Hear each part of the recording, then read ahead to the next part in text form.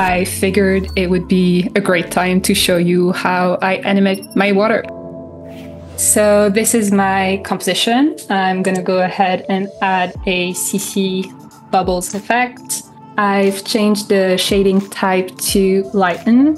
I'm going to change the amount. I want it to cover the screen. I'm going to duplicate that layer.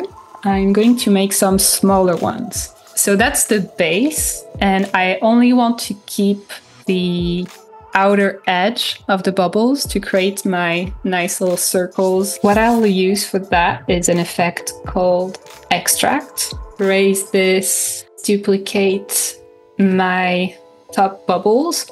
What I want to do is use my smaller bubbles as a track mat for the bigger ones. So I'm going to remove the extract effect on the copy I've created. So now it's just like one big mass. So I'm going to add an adjustment layer. I'm going to add some turbulent displace. I'm just going to animate an evolution cycle. So I just add a keyframe at the start and one at the end. And then I make a copy just to give it more detail, I guess. Now I'm going to pre-compose everything.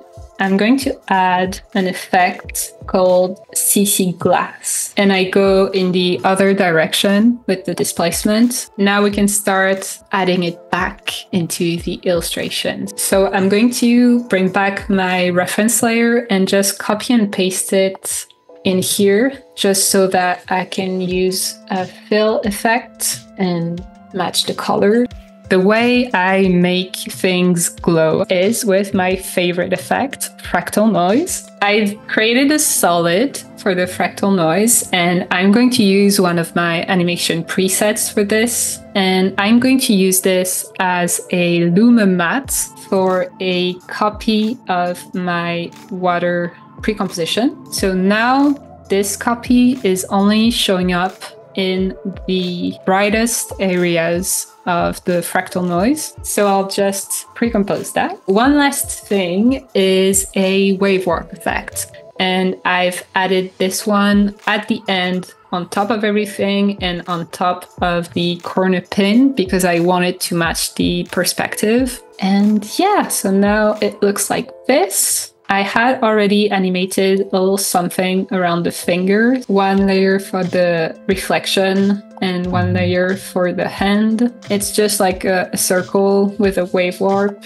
and some piece of the hand, and I've so cool. Distorted it with wave warp and a mask, I think. That's the water. It's looking pretty good. Fun stuff. Thank you so much for having me. Bye. Bye.